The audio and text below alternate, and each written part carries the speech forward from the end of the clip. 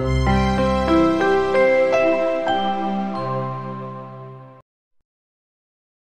everyone. In the previous video, I have shown you how you can generate a table in your Salesforce document using DocuSign.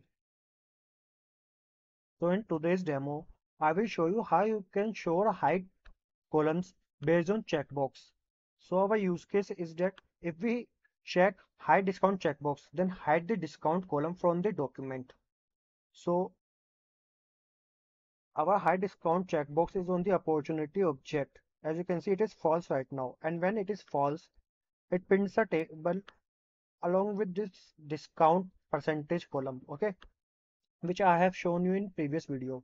So for today's demo, I will check this checkbox. As you can see, it is true now, okay. So we will hide this discount column from this table based on this checkbox, okay. So for that, you have to use this suppress table column text in your table, okay. So let me explain you what does that mean. So our syntax is like this: suppress table column text is equals to and condition.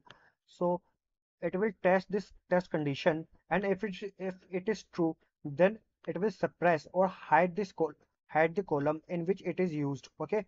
So our example is this: suppress table column text equals to count, and in the count you can see we have code, which is our source object, and then primary opportunity, and in that primary opportunity we have this high discount which I have shown you before, and then we have converted this checkbox into text and check if this is true.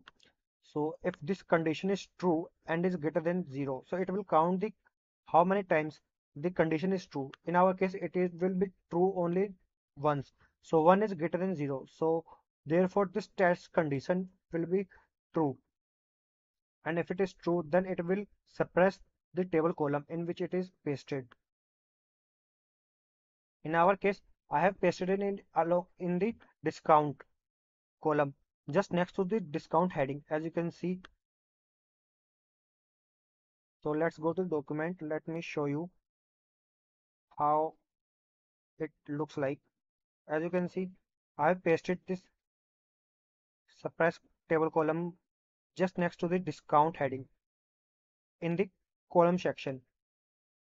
So if the condition is true, this tag will hide this column. Okay. But from where did I get this suppress table column? So you have to write it yourself. But to get the checkbox path, you can simply go to the DocGen and then choose the appropriate field and then copy it. So here, as you can see, we need high discount, and high discount is an opportunity. So I have selected primary opportunity, and in primary opportunity we have high discount. Simply copied and use it in the condition of your suppress table column like I have used. So for now our high discount checkbox is true. So let's go to the upload document section.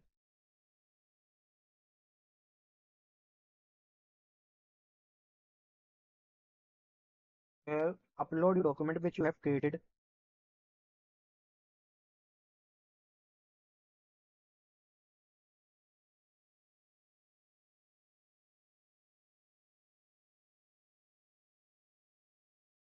Click on next.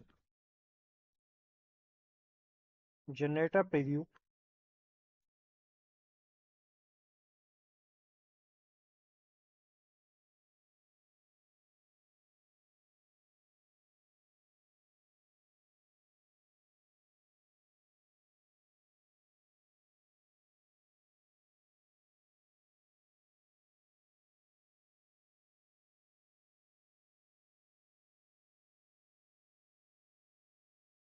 So after downloading it, as you can see, there is no discount column in our table.